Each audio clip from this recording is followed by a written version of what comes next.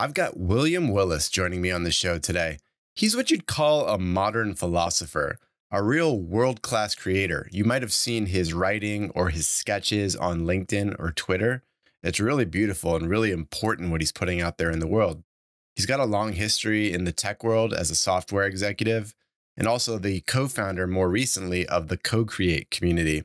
If you want to check him out more, you can look him up at theprolificcreator.co. That's theprolificcreator.co.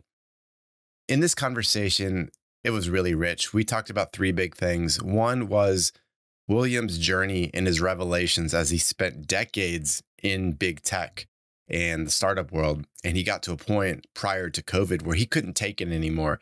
And he was wrestling with, what do I do next in my career? And it really came to an abrupt halt. And he had a certain set of revelations as he started experimenting online and figuring out who he was and what he wanted to do with the precious time he has left on this earth. We also talk about what it is to build a tribe. How do you surround yourself with people and ideas? How do you be that master curator for your own life so that you are infused with ideas and people that uplift, inspire, and even scare you in all the right ways? And then we got to brass tacks. We talked about practical creativity. If you're a mid-career professional who feels a little bit entrepreneurial, and you want to see how you can bring your creativity out to the world, monetize it, see what it's capable of, this conversation's for you. We really roll up our sleeves on what it is to be creative in a practical sense. So I really hope you enjoy this episode. I will leave you with this. If you have not yet subscribed to Wednesday Wisdom, I don't know what you're waiting for. It's just packed full of goodness. Every week, I roll out uncaged strategies and tactics and things that are helping a lot of people's lives. Check it out at matthewdoan.com. Try it. You'll love it. I promise. That's Wednesday Wisdom. All right, let's get to it. Growing up, society taught you to follow the script by choosing a career path and climbing the ladder. But for many people, this promise falls flat. Work suffocates them and life becomes painful. Here, you're trapped in what I call the corporate cage. Fortunately, there's a way out. You can take control of your corporate job and unlock a life of freedom. I call this living uncaged. Hi, this is your host, Matt Doan. I'm a coach, creator, and entrepreneur. Uncaging people is my mission because it's been my exact life journey. This show provides you the stories, principles, and tactics to make it happen. Welcome to Uncage Yourself.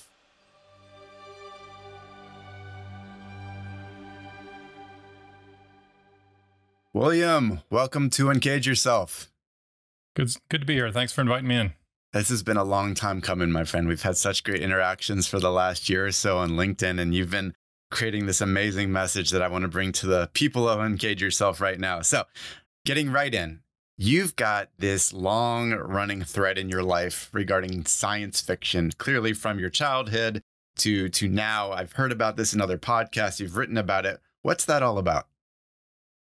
Well, I've idolized kind of technology, the future, space in particular.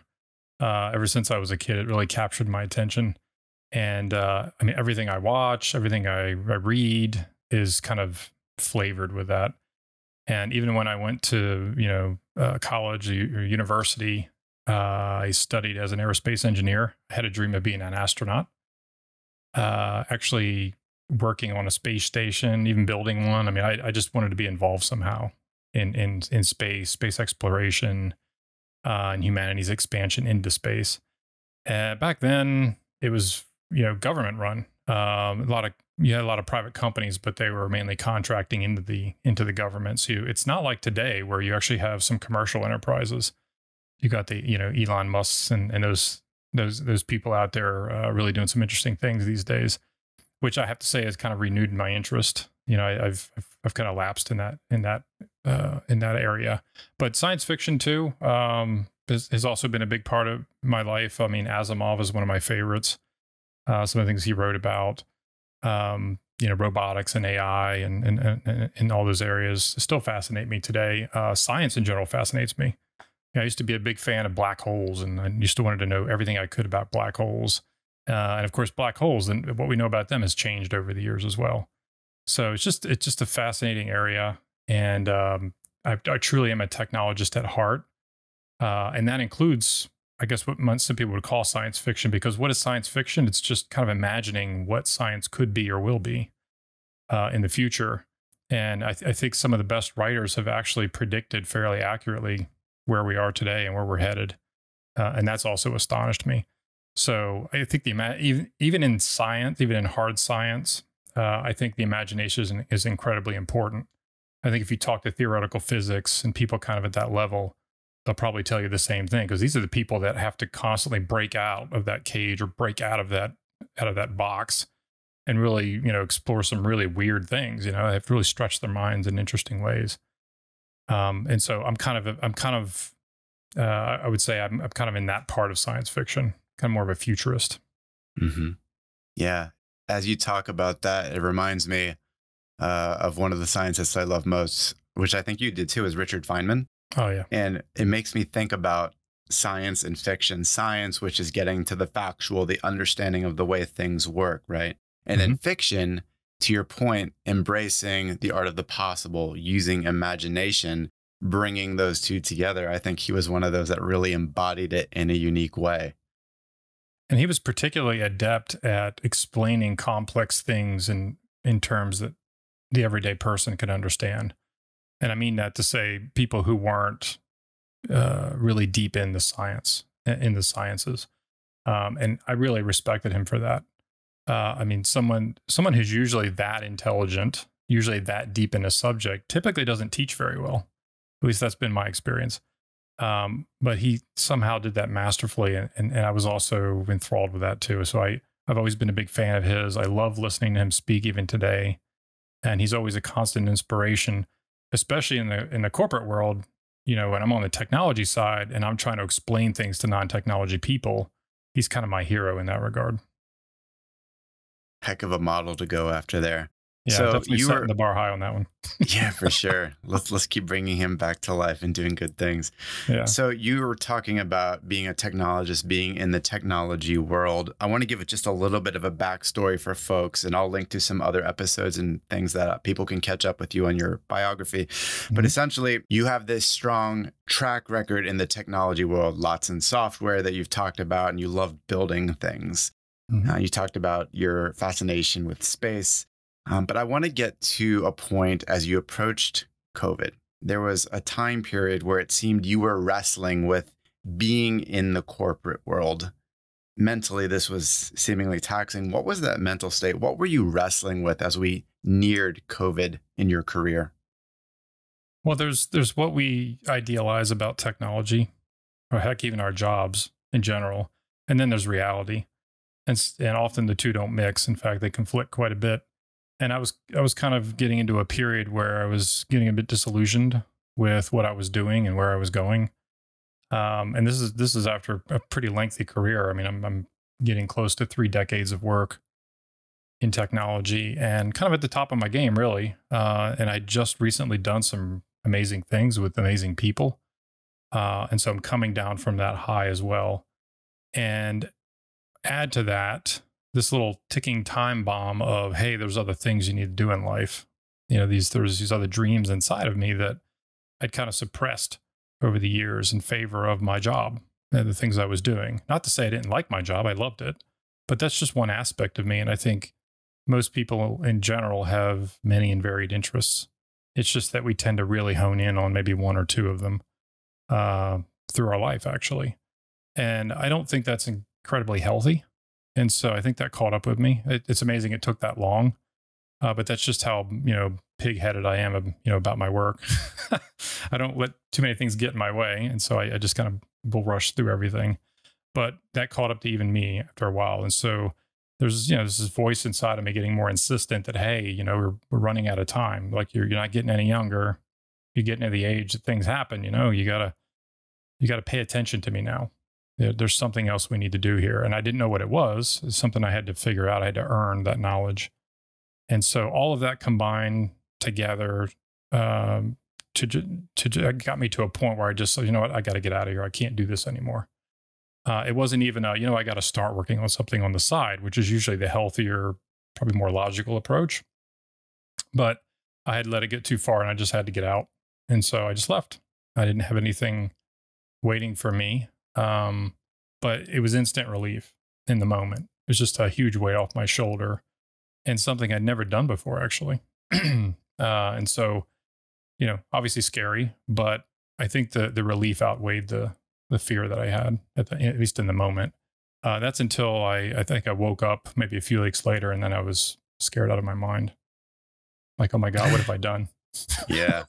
We're plugged in for years to the great safety nets, like the salary IV, the things we rely upon, the norms, the colleagues, and then you're isolated on your own.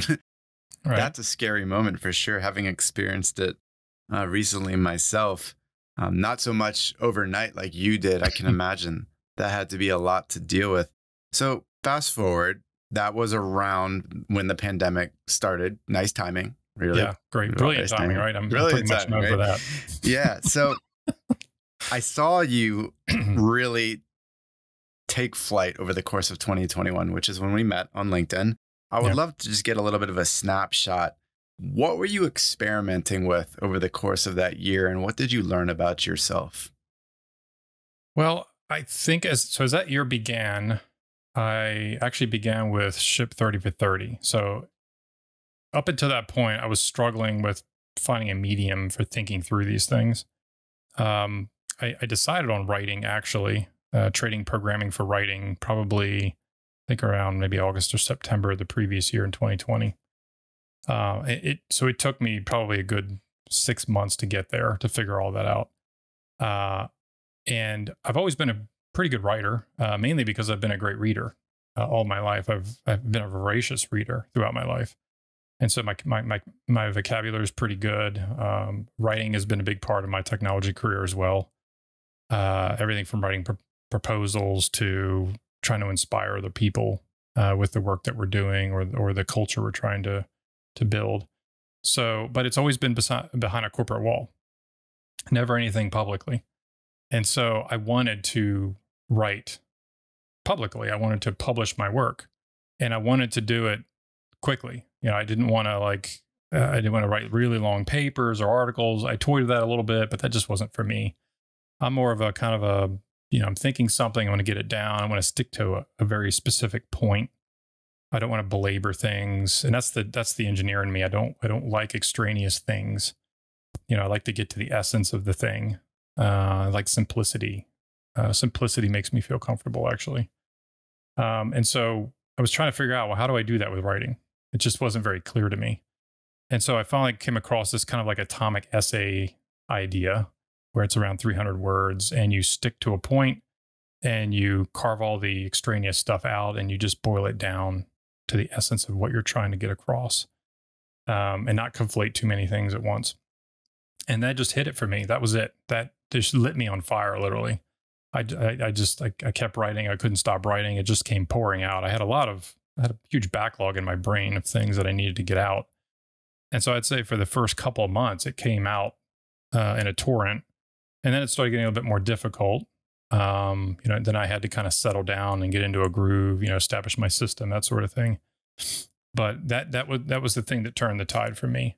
And so at the beginning of the year, also something else that was really important, I gave myself space, room. It's like, okay, I'm giving you the year to basically figure out what it is you're supposed to be doing. And we're going to do this through writing, drawing, and maybe a few other things that we might experiment with, like video and things like that. But writing and drawing or sketching were the two main mediums for me. And so that's what I did the whole year. So I did nothing but, write, draw, share the work, engage with people, other thinkers like you. And I discovered quite a few things along the way. And we can talk about some of that. But one of the things I discovered is that, this journey is never intended to be easy. You have to really work at it. You have to struggle. Struggle is really important for growing. You can't grow without that struggle, without that resistance. And that's something I really learned quite a bit throughout that year, because even though I wrote prolifically, it was never easy, because I'm sitting here grappling with some pretty deep thoughts. I mean, anybody who followed me last year, in fact, who follows me now, knows that I kind of dig into some pretty weighty things. I mean, my my writing is not for the faint of heart most of the time, and that's because I have a whole life that I'm exploring here. A lot of things that I'm grappling with personally, and I'm trying to figure out the aftermath of a career that spanned many decades. I'm trying to make sense of where I'm supposed to go from here, and so I'm digging into topics like philosophy, Stoicism in particular. Just trying to follow other interests and see what happens. Trying to observe the patterns of my work. That was important. In order for you to do that, you have to give yourself some space and time. Dude. So that evolved in a way where you were trying different things, exploring and unpacking that life that you've been living for several decades, and you wanted to see where it would go, Mhm. unbounded. You just said, Yeah. where do my interests, do my thoughts take me? Let me put things out in the universe without doing what everyone else says to do. When you are writing online and producing stuff, they say niche or niche down, right? Get to the point, like fixate on an audience, serve them, monetize it. And that works for some people, and there's a lot of people that show how that can work. You said, no, I'm going to go on my own path and see where this year takes me and figure out what the creative side of William can be. So that evolved as we got into 2022, where we start to see what you call the prolific creator come on the scene. So as you experienced 2021, how did you think about packaging it and then displaying that to the world that we see right now? If you could unpack prolific creator, that would be wonderful. Yeah. So what I discovered actually, and I didn't know this at the beginning of 2021 when I started writing. I started down this path is, I followed a lot of the advice that was out there, and a lot of it's great advice. But I think one piece of advice that was not good for me personally was to really converge as quickly as possible on a niche. The idea of niching down. And I know it's well intentioned, but I think a lot of people, it's the exact opposite of what they should actually do, especially somebody who, like me, who focused so heavily in one area. Now, yes, I've had other interests in my life and I've explored some of those, but largely it's been about one thing, technology. But I'm so much more than technology personally. There's some weird quirky interests I have. There's some fun things I like to do. There's some more serious things I'd like to explore in more depth that I haven't had a chance to do. How do I know that technology is like is kind of like the lodestone of my niche? I mean, it seems that's pretty presumptuous of me, since I haven't given myself time to explore the other things. And so I think the best advice for somebody in my situation is I have to diverge first before I can converge again on my niche. Because what that allows me to do is actually explore those interests and explore them without all this weight of expectation, obligation, be creative in those areas, and just see where I naturally gravitate. And then start trying to connect the thread through them. And that's what I noticed in hindsight. So I just probably about 6 months in, about halfway through 2021, I started noticing some patterns in my work. And I still didn't know how they fit together, but I at least had a much better idea of what my niche might be. And so I had no idea at the beginning of 2021. In fact, what I started to discover was completely different from what I actually thought at the beginning, which I think is a good example of what typically happens to people. When you niche down too early, you tend to niche into something that's probably off the mark, and it ends up becoming another job. And that's like the worst thing that could happen. I mean, a lot of us don't have a lot of time to waste here.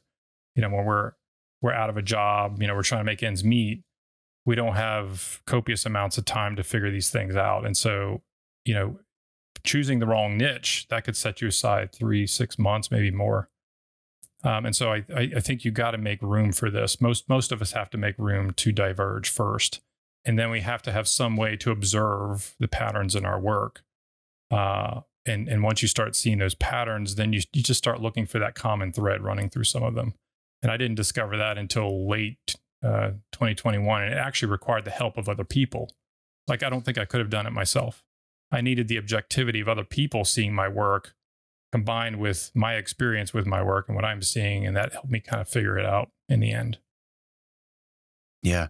You remind me of, and I think we've talked about this, Jack Butcher's model of dice model. So Yeah, you that's were it. diverging, right? Exploring a Hmm. broad array of interests over time. And with the feedback and help of other people, you were able to converge towards a set of topics that really felt right to you, this almost Right. golden thread. And then the E is emerge, the ability to kind of bring that out full throttle in a well packaged format out to the world after you've Mhm. gone through that process. Yeah, in fact, I even came up with my own acronym called EPIC, and it's very similar to Jack Butcher's, but I think it's a little bit tailored more to what I actually experienced.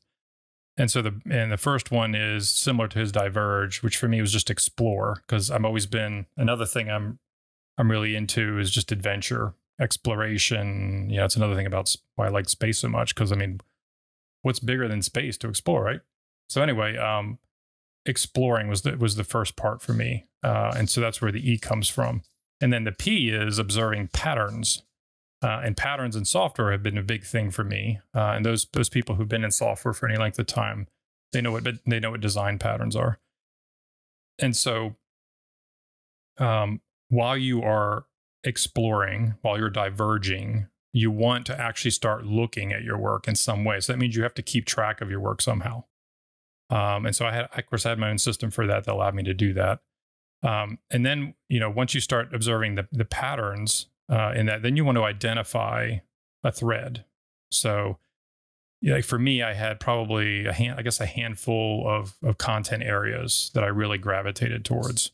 A good example of that is stoicism, creativity, Kaizen, which is really mostly continuous improvement, small steps, that sort of thing, and in a few other areas. And then the thread that ran through all of them, I found out later, was actually it was one of the interest areas. It was creativity, because creativity was a part of all of those things, at least the way I wrote about them and thought about them. And that thread for me, that's the niche. That's what you're looking for. It's kind of that golden thread through your interest areas, and it's not going to be all of them. It may be through a few of them. I almost look at it as kind of like the tip of a spear. That's kind of what your niche looks like, and it kind of extends backwards into your other interest areas, and maybe fades a little bit more. There's always a concentrated tip where you have a few of those interests that are really concentrated at whatever season of your life you're in. And so then the C in Epic is to curate that content that you've created to your niche.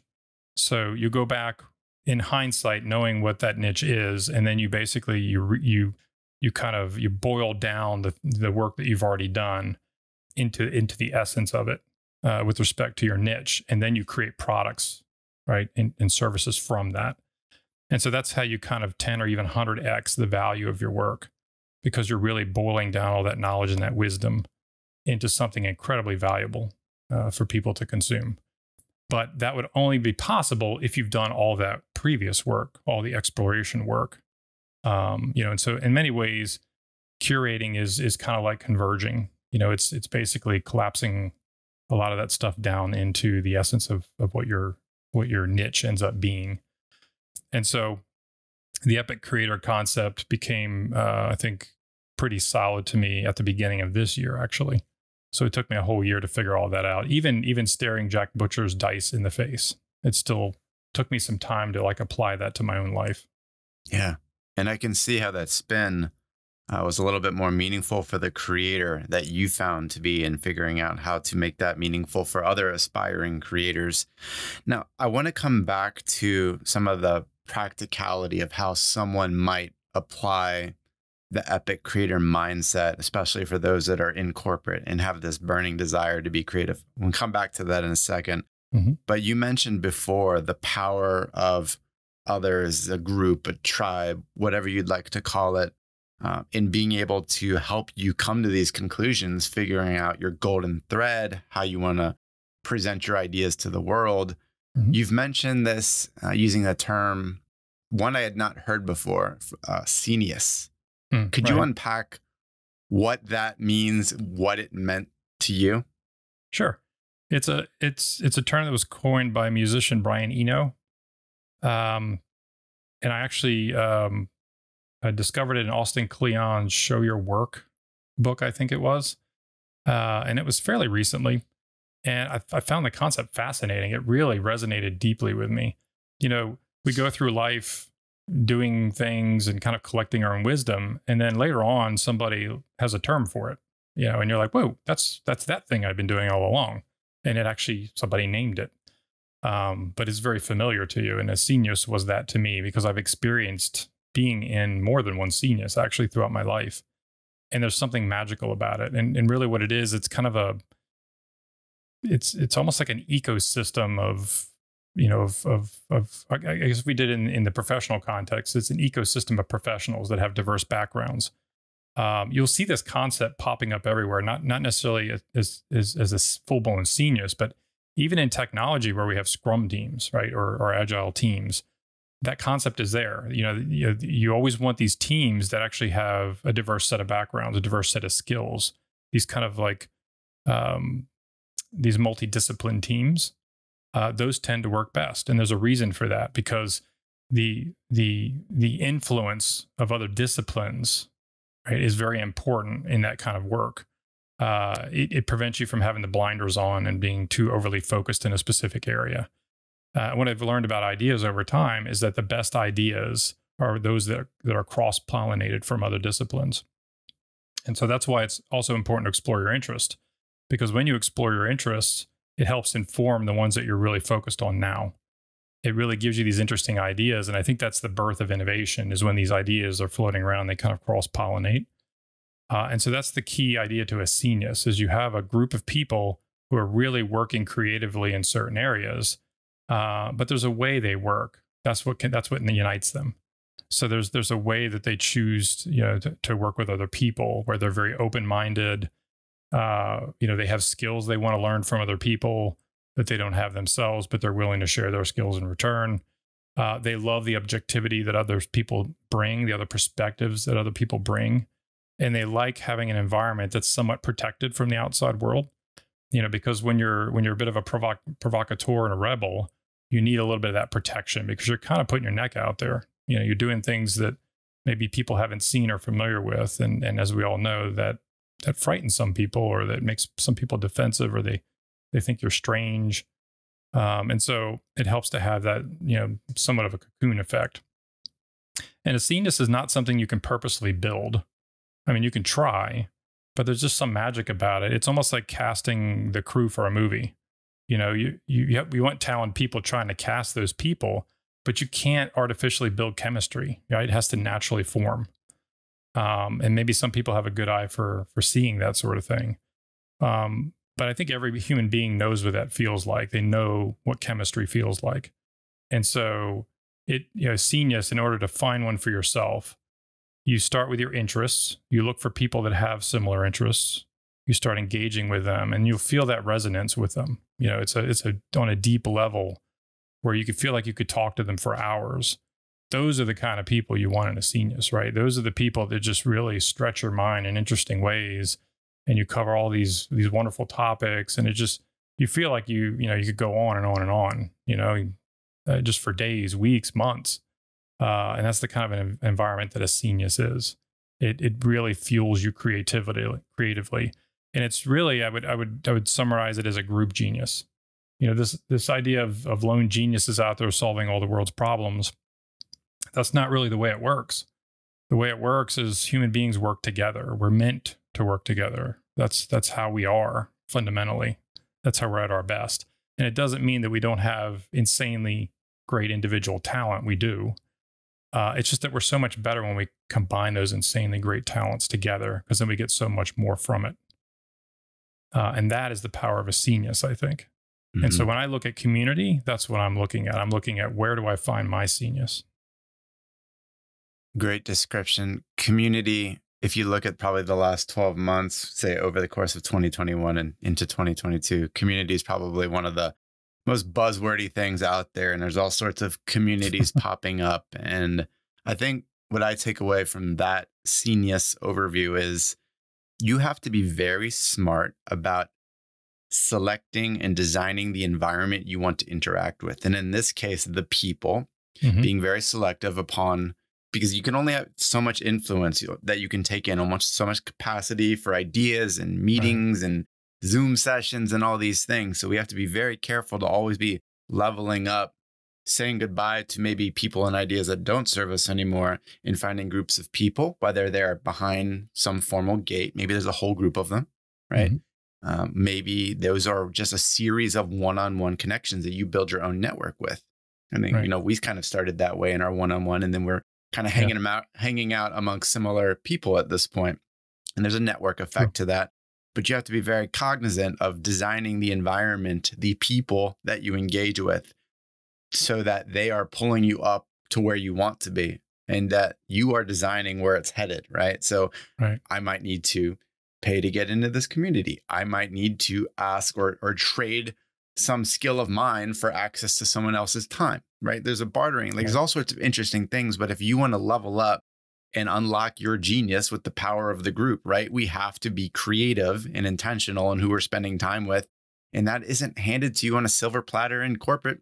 It's not going to No. naturally be your career manager or your project colleagues. Like once in a blue moon, like maybe 5% of those people will be that person you're looking for if you're lucky. But in Right. reality, if you want to be your highest self, you want to stretch your legs professionally and personally, you're going to have to create this almost like psychic dynamite, like Churchill would say, that stuff that, like, you're going to have to put it out there in the world and make it explode on your own. Like, this is my Right. own way of creating the interactions I want in this world, right? Yeah. And I think in many ways, you actually have to go outside of the job to find Mm-hmm. these things. But I think that's healthy. It's natural to look outside, to find those people because you have complete control over that. You don't have a whole lot of control over who you work with. I mean, you have some control, but it's like a game of Plinko, You're able to drop the chip in, but once it starts clanking around, you have no idea where it's going to go next. And so that's kind of what a job's like. But outside the job, that you could join whatever interest group you want. You could choose the people that you hang out with, and that's valuable time. That's time that that you're investing in yourself, and so you really want to choose wisely.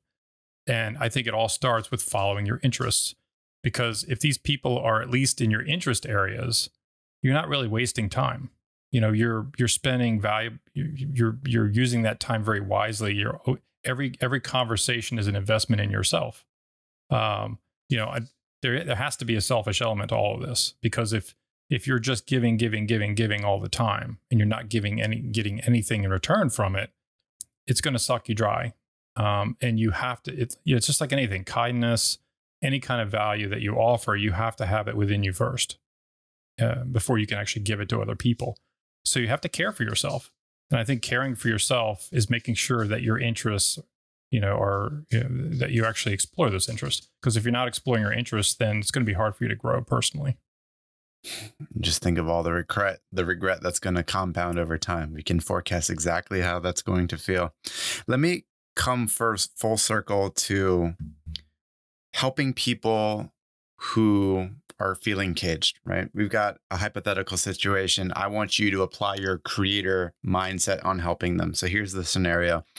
You've got someone, a knowledge worker, someone that's in IT or data science or marketing or something to that effect. They've got their brain power is what gives them a career. And they've been crushing it for years. Say they're in their mid 30s. They've been climbing the ladder. You know what that feels like, right?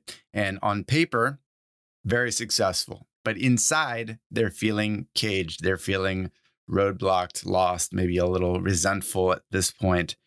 And they know that some type of creativity is their path to feeling better, maybe even unlocking a different form of a career and exploring this other side of them. So they're feeling caged. They know they have to be creative. What sort of advice would you have to someone that doesn't have a lot of times working in the 9 to 5, got a lot of responsibilities at home and work? How do they start to explore this creative side of them? I think a good technique I've kind of stumbled across, this is from Julia Cameron in The Artist's Way, is this idea of an artist date. And I expand that to kind of this idea of a creator date, which is one time a week. Like it's almost like having a date with yourself or your inner creativity, your inner creative child. You call it what you will, right? But it's that thing inside of you that's actually that's leading to the feelings that you're having, right? It's because it's been locked away so long that it's dying, and you're feeling that you're sickening. And that's what happens to us when we don't create, because we're all born to create. The only question is, what is it that we're supposed to create? And so start once a week. It can only be half an hour. I mean, if you can get a little bit more time than that, that'd be great. But do something that you don't normally do, but that you really want to do, that really lights you up creatively. And it doesn't have to be grand or anything. It could be very simple. Like it could be, hey, you know what? I've always wanted to watercolor paint, or I've always wanted to, I haven't built a model airplane in decades. I'd like to do that again. Or, I'd like to do some gardening. I want to get out in the dirt. I spend so much time behind a computer screen. I just want to be outside. I want to feel dirt running through my fingers. It could literally be anything. It's an interest. It's something that you find joy in. Just the act of it, it brings you joy. I think you need to experience that as a human being to be human, to remain human, to get reconnected with yourself, with who you really are. And I think each week, try to stretch yourself to do something different. And then I think, after just a few weeks, it's amazing what that does to you as a human being. It's just amazing how invigorating it is to know that you did that. You, no matter how busy you were able to invest just a little bit of time in yourself, and you feel so much better now. There's just like this relief because you released all that tension, that pressure that's been building up for so long. And it's amazing the effect it has in other areas of your life too. When you get reinvigorated like that, when you get kind of re-energized, it really translates to every part of your life, including your job. You're a much happier person. You're much more well-adjusted. People notice it, even if you don't. Even the smallest things matter there. Your creativity at work is improved. Your creativity with your family improves. All of it improves. And I think, so that's why, creativity isn't necessarily something you try to enhance in one area. Creativity, when you expose yourself to it, when you create, your creativity across the board is enhanced. And that's one thing I've learned without a doubt that's true. And so I think outside of the job, outside of work, outside of corporate, try to invest in yourself in those ways. And again, it doesn't have to take a lot of time. Just a little bit will work wonders. Mm-hmm. I love that you mentioned it can be anything that gives you joy or fulfillment. A lot of people that are in this cage feeling right now, they grew up knowing that every action had to have utility, had to have return on investment. The productivity movement, which makes sure that we're hyper efficient to get effective results in every aspect of life, a career, at home, everything needs to have utility, some sort of output. We become so obsessed with this, we lose the feelings of joy and playfulness and things that we know can spark every element of life to be better. We can be better at work. We can be more targeted, more impactful. We can be more present at home life. And isn't it that exactly what we want? To feel good wherever we go. So if you're not giving yourself the time to be creative and playful, and it can be writing, it could be watercoloring, it could be gardening. Those are the things. And some people might wave this off right now. They'll be like, oh, that woo-woo play stuff. No, I'm a 9-to-5, I'm crushing it. And like, seriously, if you don't have these things in your life, you are suffering in ways you don't actually understand right now. And you are capping your potential professionally and personally because you're not taking this stuff seriously. So here, William, he knows what he's talking about. That's a key point too. I mean, I cannot overemphasize that. You will not understand just how far down you've gone in terms of the creative aspects of your life, because you're living in that. You're kind of living the life. It's very hard to be objective about how you're living your life and what it looked like compared to what it was previously. But I can guarantee you, if you're not doing things for the pure joy of it, your creativity is lacking. Your potential, you're not anywhere near your creative potential. And when I say creativity and creative potential, I mean your ability to innovate. So if I'm in technology, my ability to come up with innovative solutions, to be very creative about how I approach my work, about how I solve problems, it suffers massively when I'm in that kind of condition where I'm feeling weighed down a little bit. I'm just feeling off. That's a signal that you're sickening a little bit. And so you need to go create. You need to do things, and creating always brings joy. That's the kind of creating I'm talking about. If you're creating something just for utility, yeah, that's necessary for necessity. in some areas of our life. We have to do those things. But beyond that, why bother creating something that just has utility and has no value to you personally outside of that? I mean, if again, as long as we're outside of the area of necessity, uh, why? I mean, what is the point? Your time here is limited on Earth. Why would you spend it doing things that bring you no joy? Right? To me, that's the biggest value of all in life, is bringing joy either to yourself or other people. And so that's what you got to focus on. And I think even if you, again, even if you could just get a little small drop of that every once in a while, it's pretty potent, and it really just it changes your life in significant ways. And like I said, even if you don't notice it at first, other people will notice it. You'll see them looking at you a little strangely, or they'll just be surprised at who this person is. Like, who are you? Where's that cranky, sullen, downtrodden person I was speaking to last week? Like, what happened to you? Yeah. That's what they'll be thinking. They might not say it, but we miss robot 23-A.5. exactly, Like, we miss that. Exactly. Who's this human being now? Yeah, you've got your own thoughts and joy. Oh my gosh.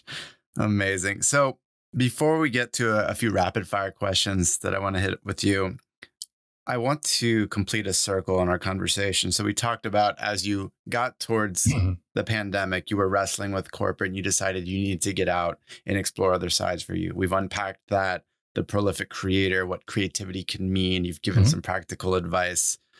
You're now at a point, as you described to me, and this brings me joy to hear, is you're thinking about going back into corporate on your own terms, of course. I would love to understand what's your thought process here. And as you potentially make that move, how would you design it so that it's to your fulfillment and liking?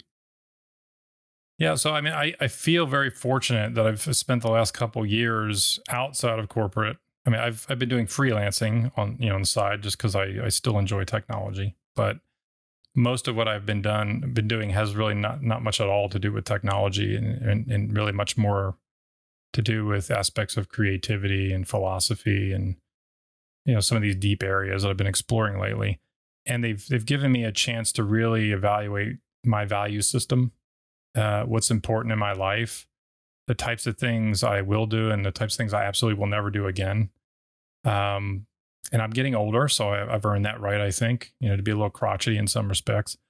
And so one things I've learned, and I kind of learned this from others first, like the Simon Parsons of the world. And, they often spoke about abundance. And early on, I had struggled with that concept a little bit. I didn't really know what that meant. But I found out as a creator, so somebody who's constantly being creative in many different ways. And when you do that long enough, you start to understand that there's this, I just call it the source, for lack of a better term, out there, this source that you draw from when you create. And when you, people who've connected to it know exactly what I'm talking about. It's like this, it's just vast. It's unfathomable. It's just like, there's so much of it. You just feel like dwarfed by it. But it's not like in a scary way. It's more like in a, wow. I mean, there's just so much there to draw upon. And one of the key indicators of it is when you finish doing something, you're like, whoa, where did that come from? Like, that's not me. Like, well, that's so weird. That's not something I would typically do. It's almost like you're channeling something, right? And so, I've learned that that's what abundance is. And we often we have trouble connecting to it because we clog the pipes with all these other things, all these expectations, these limits, these obligations that we have, what we think about other people, about how they think about us. All this stuff just clogs up those pipes and prevents us from connecting to that source. But we're born to connect to the source. It's an integral part of us. And I think it's also what maybe connects us all together creatively. And so I know what that is now. I've experienced it many times, and I know it's important even in any part of my life. So professionally, it's incredibly important too there. And so I want to work in a place that allows me to do that sort of thing, that doesn't get in my way. And the way I'm going to do that is, people talk about culture a lot, and I think that's kind of an overloaded word, but I want to find people who are very open-minded, very creative in the way they approach the world, again, diverse sets of expertise, but just these lifelong learners, kind of lifelong apprentice type people. I think that matters in terms of going back on my own terms. I want to work with people like that. I don't want to work with the typical corporate BS anymore. It's not going to fly with me anymore. I don't have time for that anymore in my life. And so when I work with people like that, that means I don't have a lot standing in my way of connecting to that source of creativity, and I can bring the full force of that into my work. Right? I don't have the pipes clogged up anymore, and so that's important to me going back. And in fact, the opportunity that I'm staring at, the main reason it's there is not actually because of my technology expertise, although I think I try to be the best at what I do, and I think I probably am among the best at what I do. And that's come from decades of work, but that's not the biggest value here. It turns out the biggest value in getting me on this job is the work I've been doing the last 2 years, which completely blew my mind. I'm like, what? I mean, this is a technology position, and you're telling me you're really interested in the creativity side of things. You're interested in what I've been writing about, and you're interested in how that might impact the culture of the company going forward. That just blew my mind. And so that was a sign to me that, okay, the universe works in really weird ways. It throws things at you often when you don't think you're ready. And part of the abundance mindset is just accept it. Accept it for what it is. And even if it's scary, even if it seems like it's too much, embrace it, go for it. Right? You're not going to be given any more than you can actually handle. And it takes a little while to get used to that idea, but I think I'm going to embrace this. And I think it's a way for me to take what I've been working on the last 2 years to the next level, right? To actually apply it back to the world I came from, and really maybe make that world what I thought it always could have been, when I was younger and more idealistic. But again, doing it in a much more practical, thoughtful way. Beautiful rationale on why you would consider it again, and why this feels like it makes a lot of sense. It makes me think about literally like take Neo, unplugging from the Matrix, flying high above, looking down and be like, well, now I choose where I insert myself and how. This is me in control. I am like the neutral observer of this world, right?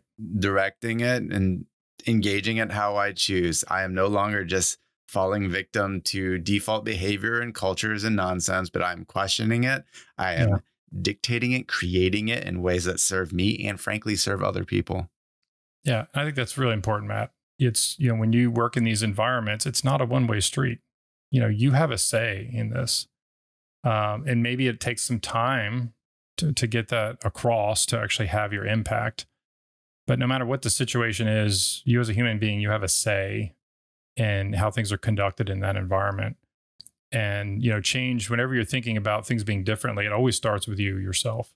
And leadership is not a title. It's a way of life. And everyone can lead in this respect. And, it's funny for me, you bring up the Matrix thing. I've been thinking of this latest opportunity as, there's that scene in the first Matrix movie where Neo's told to follow the white rabbit. And it turns out the white rabbit's a tattoo, on some girl's shoulder that comes to his door. And it's totally unexpected. You mean, he's probably thinking it's a real white rabbit, right? Well, this job is that white rabbit for me. It showed up in a totally unexpected form, but I recognized it for what it was. And so I'm following the white rabbit. So I'm encouraging everyone to look out for that white rabbit. Eyes wide open. Love it. Want to do a few rapid fires, William? Let's go for it. All right. What's the best piece of advice you've ever received? There are so many. I mean, this one's really hard. But I would say you're never going to be ready with anything. You're never going to be fully ready with anything in your life. So just get started, get going. To me, that was the best advice I think I've ever received. And in fact, it's probably had the biggest impact on my life. Like my coach tells me, messy action before you're ready. Just go, go, go. Exactly. Yeah. You're never going to be ready for the job, for parenting, getting married. None of the big stuff. True. Just get into it. Deep end, never be ready please. for that baby.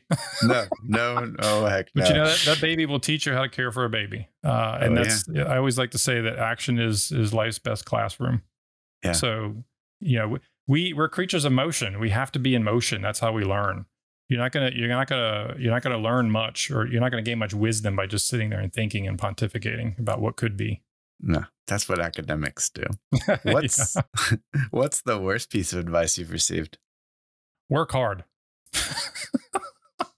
That is by far the worst advice I've ever gotten in my entire life.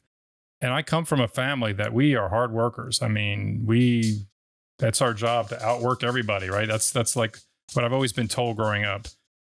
Just outwork everyone. And I think to some extent there's truth in it, but there's something missing. I think that's the thing that was wrong with the advice, is there's something missing from the advice. I think you need to work hard, but in a direction. That's what was missing. Because I don't want to just be busy. There's this epidemic of busyness, and I know you know exactly what I'm talking about, right? You're trying to get things done, checking off the checklist. You're doing what you're supposed to be doing, right? But you never seem to like get anywhere or break out of that. You feel like you're on a treadmill. The to-do list keeps getting longer and longer, no matter how hard you work. It's like you're stuck in this Groundhog Day cycle. Yeah. And so you have to find the direction. Like, what are you doing this for? Why are you doing it? What's the purpose of it? It doesn't have to be weighty, or some grand meaning. There has to be some reason why you're doing it. So find the reason, because that reason helps simplify the decisions for you. It really helps you focus on really prioritizing what's the most important thing to do in this moment. Mm-hmm. And it has to be something that eventually is meaning of your own creation, rather than adopting the meaning that others have in their lives, because we know that leads to a state of emptiness. Yeah. We got to figure out what it means to us. Yeah. Don't spend your life building someone else's dream. I mean, it's okay to help out, right? Especially with fellow travelers. But at some point, when are your own dreams going to receive your attention? You're the only one that can bring them into form. And as I wrote today, if you don't get to it, then your dreams or ideas are going to end up in the graveyard of dreams. And that's a massive, another, almost like the source. It's almost as unfathomable in its scope. How many dreams have died with people, and you cannot allow yours to be, to go down with that same fate. The richest place in the world, the graveyard. That's exactly it. That's wild. Probably the biggest treasure in the world is right there. Yeah. What advice would you give to yourself if you were starting your career today? Be true to yourself above all else. And it's hard to understand what that really means, especially when you're younger. But really what it means is you got to invest time in getting to know who you are, and knowing that person inside of you. I think we spend a lot of time looking outward a lot. And when we look outward, what we're seeing is what people reflect back at us. So what they expect from us, what we're supposed to do. And there's merit to some of that to a certain extent, because you want to be a good citizen. You don't want to be some crazy person going off and hurting people and doing crazy things of that nature. But to help the world, you really need to help yourself kind of first. I mean, it seems kind of like mom and apple pie, but how can you help anybody if you can't figure out your own self? Like you can't get your own house in order. Like, how are you supposed to help anyone else? Now I'm sure you can accidentally help other people, but you can't do it with a purpose. You can't do it consistently. So if you're going to show kindness, you have to have kindness for yourself. If you're gonna try to help people through their struggles, right? You have to at least know what that's like yourself. How are you working with your own struggles? You have to find out, part of like finding your meaning or your purpose. And I think it changes throughout your life, but you have to keep on top of it. You have to invest in those moments. If you don't do that, then basically what you're going to be is an also-ran. You're going to be a carbon copy of someone else. You'll be like, kind of a lesser version of someone else.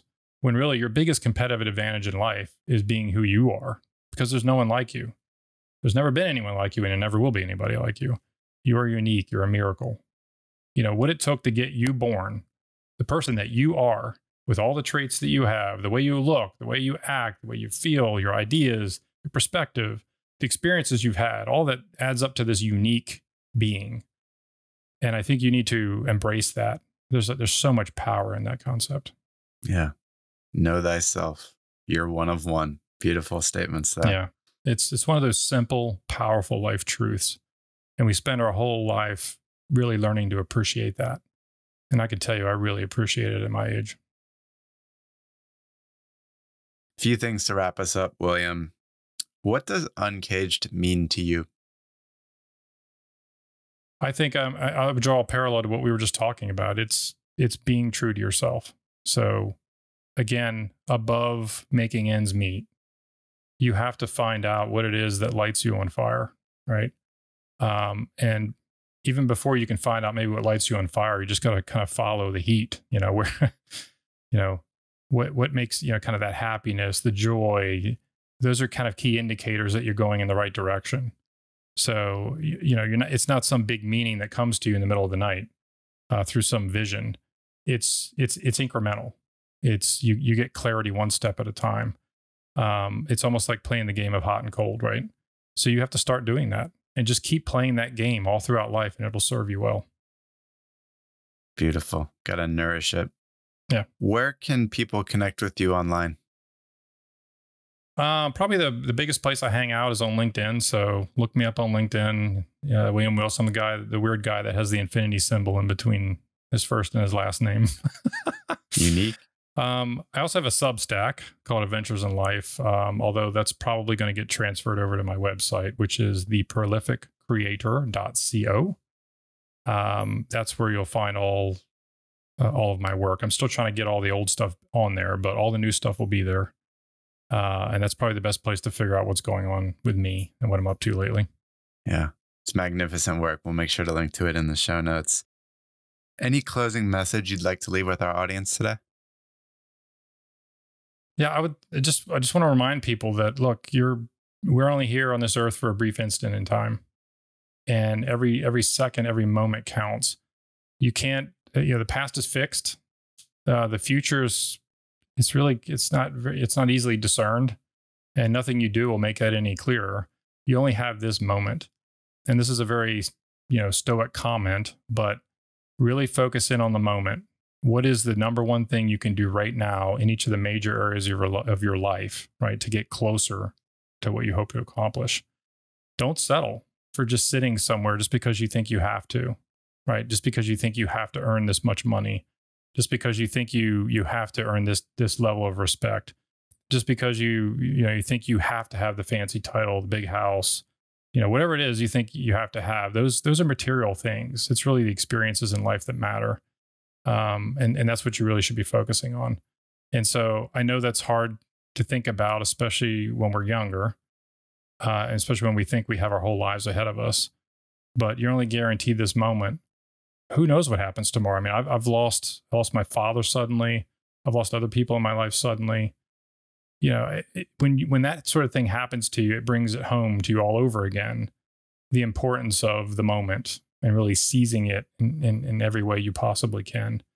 And there has to be some urgency to it, right? So I think a good Stoic, phrase that I like to use a lot is memento mori. So remember, you must die, and remember it not because it's morbid, but just because it gives you a sense of urgency. And I think having that sense of urgency is a good thing in your life. It'll really help. It really help focus you on what matters most to you in life, right? So you can really, again, focus your efforts in that area and not on all these extraneous things that people think are important, but really aren't. Great summary.